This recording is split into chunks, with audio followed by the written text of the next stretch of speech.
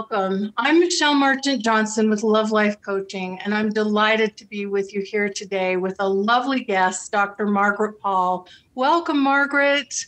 Thank you so much. I'm looking forward to this time with you. I'm so thrilled and honored to have the opportunity to introduce you to the audience. Some may be familiar with your work, but I'm sure we have new people to introduce to you as well. And you're someone whose work I've admired for some time. So I'm really thrilled to have the opportunity to share your wisdom to this audience today. Thank you. Thank you so much. Yes, and so we are going to be talking about some things that I think are really important and really helpful to those of you who desire to have a loving, committed partnership relationship in your life, which is the vast majority of this audience. So stay tuned, but just wanted to mention a couple of things real quick before I introduce Margaret and get underway. And that is that we have some special time-sensitive links for some complimentary gifts coming from Margaret. And we want you to be sure to check those out. In case you don't listen to the end, we wanted to mention that now. And also, if you haven't already subscribed to the channel or you find this video helpful, please subscribe and give the video a thumbs up or make a comment below, because that helps support me and the work of my guests. So thank you so much for that. So with that, Margaret, I just want to jump in and give a short official introduction, and then I can't wait to hear what you have to share with us today. Dr. Margaret Paul is a best-selling author, relationship expert, and co-creator of the powerful inner bonding self-healing process, recommended by authors Marcy Shimoff, Dr. Sue Morter, and singer Alanis Morissette. She has appeared on numerous radio and television shows, including Oprah. Her book titles include Do I Have to Give Up Me to Be Loved by You, Healing You, it cut off, Margaret, Healing You, Bonding. Yeah, Healing Your Aloneness. Healing Your Aloneness, Inner Bonding, and the recently released Diet for Divine Connection and Inner Bonding Workbook. That's a lot of works. That's a big body of work. And Margaret has successfully worked with thousands of people around the world with her work, and has been doing this for a number of years and has helped so many people. So again, welcome, Margaret. I'm so happy to have you here.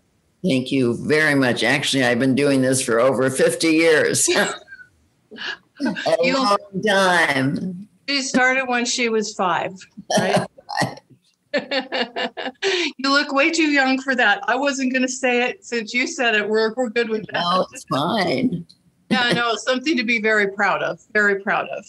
So I know, Margaret, so many of the women in this audience have had success and satisfaction in many areas of life. But for many of the women who may be listening, the area of relationships has been challenging. And that's my own story. I had my own long and winding journey to love. And because of that, I'm so passionate about helping other people to move along that path and that journey. And that's why I love featuring experts like you that I believe can help. And so one of the things that we commonly hear from these women is that they just feel like they are not attracting the right person, the right people into their lives. Some people wonder if it means their picker is off or something is wrong with them, but it can be a real source of frustration. And so I would love to hear your thoughts on why we tend to attract the people that we do and what we can do to perhaps attract a higher level, higher quality, or better match of person. So one of the things that's important to understand is that we attract at our common level of what I call self-abandonment, or our common level of self-love.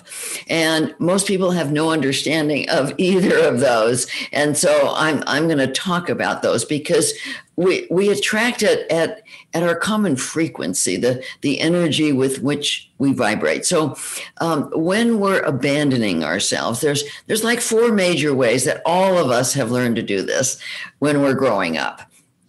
we learn to basically not take emotional responsibility for ourselves because our parents or caregivers or other people did not role model emotional responsibility. These women might be taking financial responsibility, maybe physical responsibility, but emotional responsibility is not something that most people understand.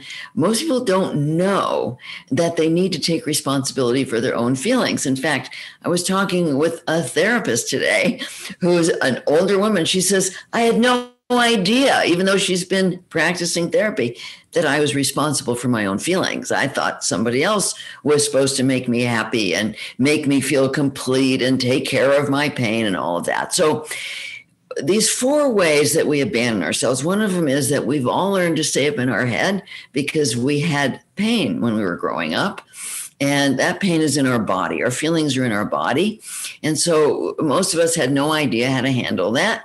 And so we learned to disconnect, to dissociate from our body and go up in our head. Well, you know, if a child came to you upset and you're off on your computer or you're reading a book or you're watching TV and you're not attending, that child's going to feel rejected and abandoned. And we do that to ourselves when we stay up in our head. The second way is that we judge ourselves. And again, if a child came and was upset and you said, oh, don't cry over spilt milk, or, you know, you shouldn't feel that way. We do that to ourselves all the time. We judge ourselves. I shouldn't feel that way. What's wrong with me? I'm not good enough. I'm too weak. These feelings are weak.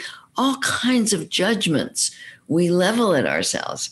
Well, then we make ourselves feel anxious or depressed or guilty or shamed, unloved, unlovable. A third way is we numb with various addictions. You know, we graze in front of the refrigerator, we take a drink, we smoke a cigarette, we watch TV, we go on the internet, on social media, we play video games, all sorts of things. We go shopping, spend money to avoid feeling whatever we're feeling.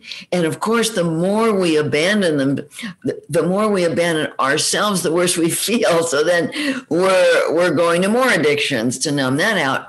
And the fourth way, which occurs so often in relationships, is that we make other people responsible for whether or not we're okay. They have to love us. They have to approve of us for us to feel like we're okay, rather than learning to do that for ourselves. And once we make somebody else responsible, then we have to control them. And trying to control people is what causes relationships to fail. And so if you're abandoning yourself, you're going to attract somebody who's abandoning themselves, because if they're loving themselves and you're not, they're not going to be attracted to you. And so then 2 people who are abandoning themselves come together expecting the other person to make them feel loved. And they do that at the beginning. But after a while, we don't have love to share with somebody when we're abandoning ourselves. When we don't know how to love ourselves, we don't have love to share with another person. And so that relationship ends up not working well when we're each expecting the other person to give us what we're not giving to ourselves. So the best way to start to attract somebody that you can have a loving relationship with and share love with is to actually learn to love yourself by learning to take responsibility for your own feelings. And this is what I teach in the inner bonding process, and learning to connect with a higher source of love and wisdom and truth, because we don't have role models in our society for what it looks like to love ourselves. We have to learn to turn to a higher source for that information. And that is part of what we teach in the inner bonding process. Wow, there's so much there. There's so much there. And that was so profound, what you said there. I want to, before I ask you a little bit more about the inner bonding process, Margaret, I want to kind of rewind just a little bit and ask you a couple of additional questions. Would that be all right? Sure, go right ahead.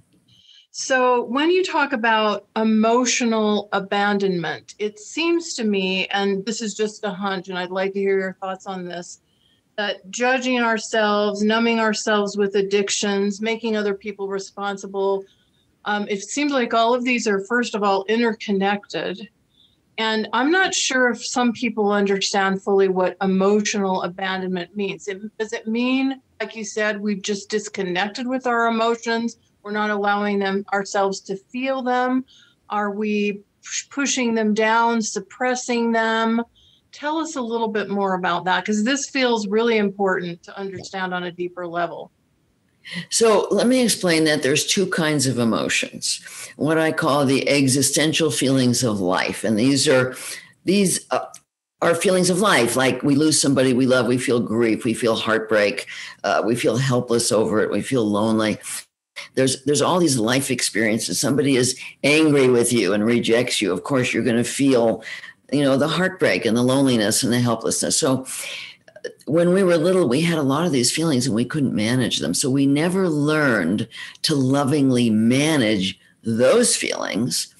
What we did learn to do is to suppress them, is to, like I said, go up in our head, turn to addictions, judge ourselves, all sorts of ways we learn to avoid those feelings. Now, the problem is that all the ways we learn to avoid those feelings are now causing what we call the wounded feelings. So like when we're ignoring our feelings, when we're judging our feelings, when we're numbing our feelings, when we're making others responsible for them, we're going to feel rejected and abandoned inside, which means we might feel anxious or depressed or angry or guilty or shamed or empty or alone or jealous.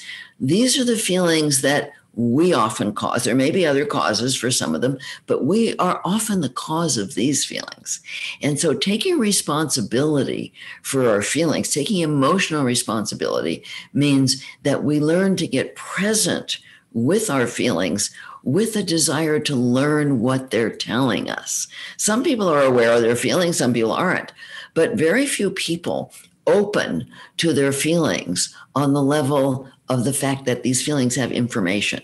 They may be informing you that you're abandoning yourself. They may be informing you about something that's happening with another person or a situation, but all of them have information. And so taking emotional responsibility is about being open to learning from our feelings and wanting to understand what we're doing or what's happening that we need to take care of, rather than do something to avoid them.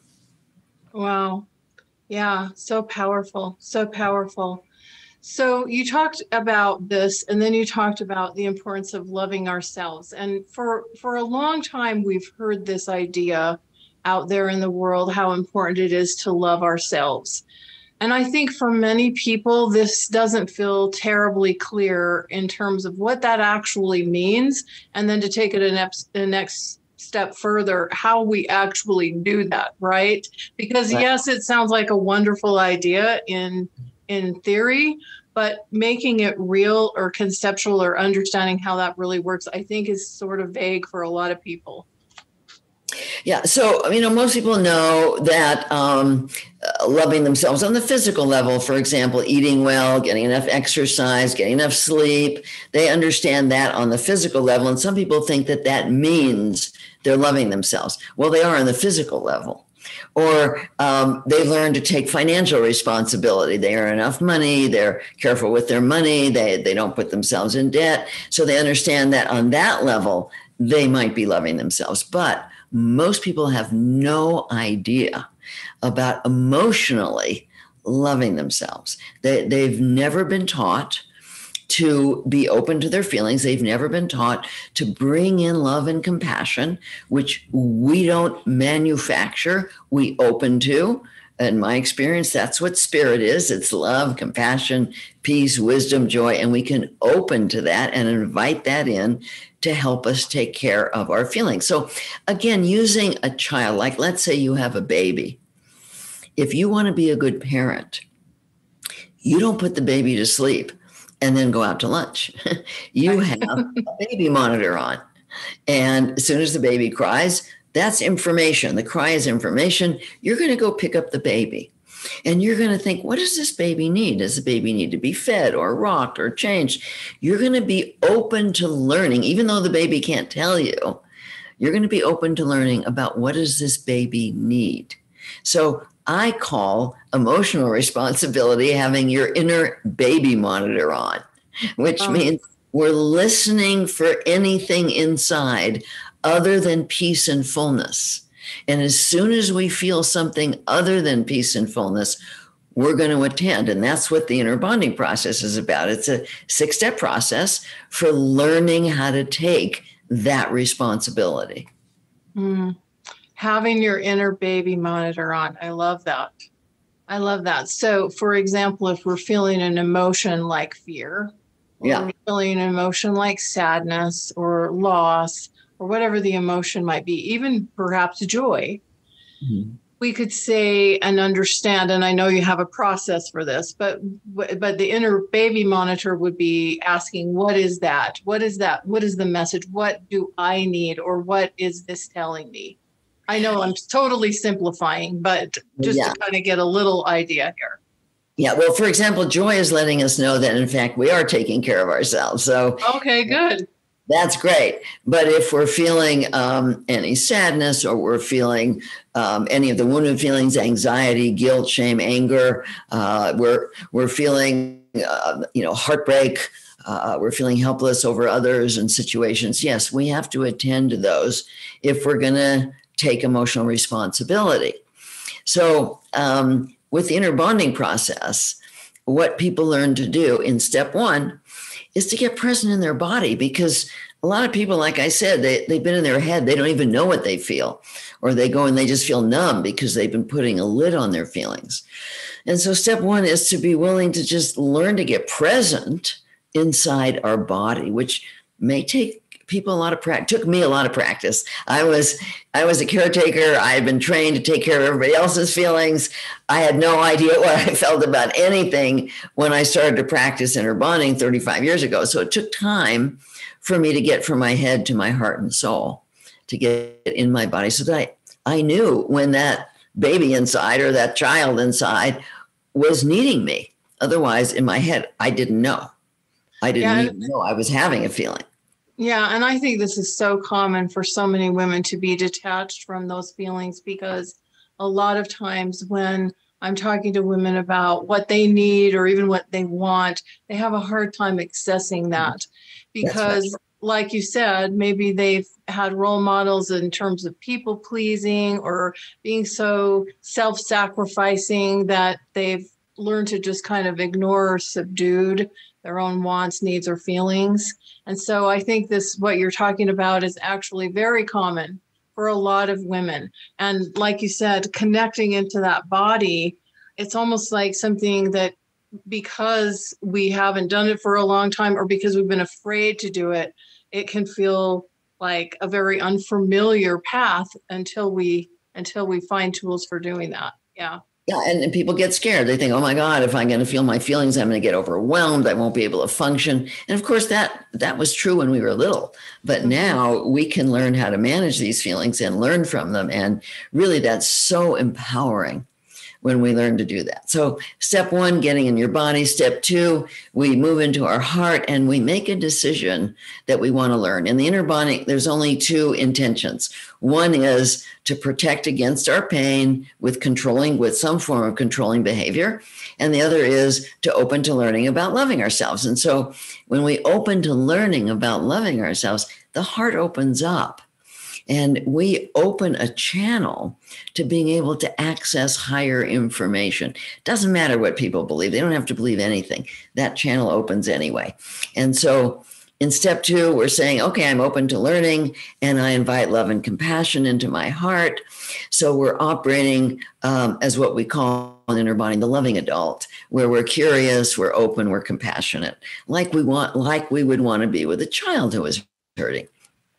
Step 3 is a dialogue process where we're going in, we're saying, like, let's say I'm feeling depressed or anxious. And I would go in and say, what am I telling you? How am I treating you?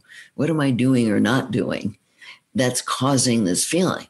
So let's say I'm depressed. And if I go inside and let that depression talk, It might say, you just ignore me. You don't know I'm here. You just numb me out all the time. I mean, you just don't even know that I exist. You don't know that there's even a feeling going on. So of course I'm feeling depressed. I don't even exist for you. Or if I'm anxious, it might be saying, well, yeah, you're putting all this pressure on me. You're judging me. You're telling me I got to be perfect. I got to do everything right. I've got to have control over how other people feel about me. And if only I do it right and I'm perfect. That's a lot of pressure that people put on themselves with all that judgment. Yeah, that's going to make us feel anxious. And so that's the kind of information that we might access when we go inside. Now, again, all this takes practice. It's not instant. And once we understand how we're treating ourselves, we go a little deeper and we say, why? Why am I putting this pressure on myself? What am I afraid of? Or what do I believe? Oh, I believe if I pressure myself, then I'll get myself to perform. Then I'll get myself to do things right. And then I'll get the love and approval that I need. And so there's so many false beliefs in there that we uncover when we do this process.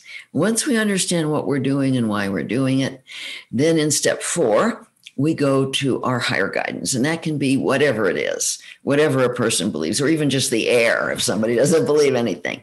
And we're asking 2 questions. What is the truth about any of the false beliefs that I'm operating from? And what would be loving to me? See, that's such an important question. And I ask that all day long. What's loving to me now? What's in my highest good now? Understanding that what's loving to me is also loving to everybody else. I'm not going to be doing something for me that's going to hurt other people. So when we love ourselves, we're also loving others. And so we ask, what can I do right now that's loving to me? What's really in my highest good? And with practice, you learn to access that. Words may come, pictures might come, feelings might come. And then in step 5, you do it. You do the action. Like if a child came to you and said, I'm hungry, and you say, oh, thanks for sharing, but you don't give them food, it doesn't mean anything. And so we take whatever the loving action is, which might be just holding ourselves, might just be bringing in compassion, or it might be speaking up with somebody, or it might be changing jobs. I mean, it could be huge. But we eventually take that loving action. And when we've taken a loving action, we're going to feel relief inside. And that's what lets us know that we've taken a loving action. If we don't feel relief, then we go back and see, what else can I do to take an action? And over time of practicing these steps, we actually change our brain. We retrain the brain. We create new neural pathways in the brain for loving ourselves rather than abandoning ourselves, because the part of us that abandons ourselves is that ego wounded part of us that exists in the lower brain, in the amygdala. And it's trained, it's been programmed since childhood to be reactive to pain. Whereas when we practice this, we create those new neural pathways so that we're not on automatic. We're reacting completely differently to if fear comes up, or we're threatened by something, or somebody's upset or angry with us. We react completely differently to it. So that's very briefly the inner bonding process. Wow, so beautiful. That's a lot to take in. And a couple of things that really stood out for me there. It's many things, but a couple that I'll mention. One was this need for self-compassion. I think it's interesting to observe sometimes how we can have so much more compassion often for other people than we do for ourselves, right? I think it's hardest for us to give that compassion, show that compassion, forgiveness, whatever is needed there for ourselves, where in so many cases it's easier to do that for other people. And another thing that really struck me, which I think is really key, is truth. Because I think so many times, one of the questions you said is, what is the truth? Right. And I think the truth really does set us free. Yeah. And yet so often in our lives, we're afraid of looking at the truth. We're afraid of knowing what the truth is. So as an example, Margaret, oftentimes I'll talk to women who have been through really painful breakups or relationships that haven't gone well. And excuse me, and I'll often ask them, I'll say, I understand hindsight's 2020, but as you look back in retrospect now, were there any signals or signs or indications that things might go in this direction? And in almost every case, they'll say yes. In fact, one woman said there were more red flags than in the Chinese Communist parade. That was her way of putting it, which I thought was pretty funny. But what I've come to understand in my own life and then in the life of others is sometimes in relationships they get really messy because we don't really look at the truth about what's going on within us or in relationship to this other person. We unwittingly participate in our own deception, so to speak. That's right. And then we find ourselves hurt and wounded, and again, blaming this other person or blaming ourselves and having a hard time having compassion and forgiveness. So I'm just relating some of this back to relationships here. Yeah, and I've had the same experience, Michelle, of people when I say to them, well, did you have any indication early in the relationship that there was something not right? And they almost always did. But like you said, they didn't pay attention to it. They didn't trust themselves. And that's part of what people learn to do is trust. They didn't trust their feelings. Their feelings are their intuition, their inner guidance. Our feelings are a profound form of inner guidance. This is the soul that's in our body. Our soul is really big, and part of it is in our body and part of it is all around. And that's our higher self. And so as people practice inner bonding, they learn to trust that intuition, that inner knowing. And boy, does that go a long way in not getting into a relationship that's not going to work out. Yeah, absolutely. Absolutely. Because if we're not in tune with or listening to or trusting our inner wisdom, that inner guide that I believe is a divinely given gift that we have, right? Then how can it benefit us? How can it bless us? And I do think that, as we talked about earlier, is a big challenge. I think so many of us have become disconnected from that, or at least have been at one point in our lives. So I want to kind of like move in a positive direction. You've kind of talked about this already, but what does this make possible in terms of relationships when we go through this inner bonding process? What really becomes possible? I love to paint the vision of what's possible for people. Well, first of all, what becomes possible is that you start to attract a completely different kind of person. So, for example, a young man came to me. I mean, we're talking mostly about women, but a young man came to me whose girlfriend had just broken up with him, and he was devastated. Oh. And so he started working with inner bonding, and over time, he started to attract a different kind of woman, then another different, and eventually, he made a list of what he wanted, and he met a woman who was like 98% of everything on his list. They got married. They have 2 children. He got everything he wanted because he worked with himself to become loving to himself. So he was able to attract a really loving woman. And they still correspond with me here and there. They send me pictures of their kids, which is great.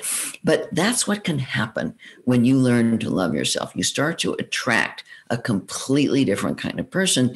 And then when you get into a relationship, instead of doing the codependent dance where you're making each other responsible, by learning to love yourself, you fill yourself up with love. It's a completely different feeling to come to somebody to share your love rather than to get love. Too many people get into relationships to get love, and that's what creates a problem. But when you're loving yourself, you don't need to go to that person to get love. You already have love in you. You've already learned to bring that love into your heart and soul, and then you want to share it. Now, obviously, when 2 people have done that work and they're sharing their love, they have a fabulous relationship. They have fun, they have passion, they have learning, they have growth. All the wonderful things that we want comes from learning to love ourselves and being able to share love. So profound. Coming to share your love rather than coming to get love. So right. Powerful. So powerful. And you can just feel in that phrasing the difference between those two. Oh, yeah. Yeah, when we come to get love, we're coming empty, we're coming needy, and then we have to try and control, like I said, to get that person to give us what we're not giving ourselves. And that creates all kinds of problems because then both people are doing that, and that's a disaster. So when we're able to share love, wow, life is fantastic. To me, that's the highest experience in life, is the sharing of love. I think that's the greatest thing in the world. And people think that getting a little bit of love or approval or attention is what makes them feel like, oh, I'm okay. It makes them feel good. That's actually an addiction. And it doesn't hold a candle to the sharing of love. Mm-hmm.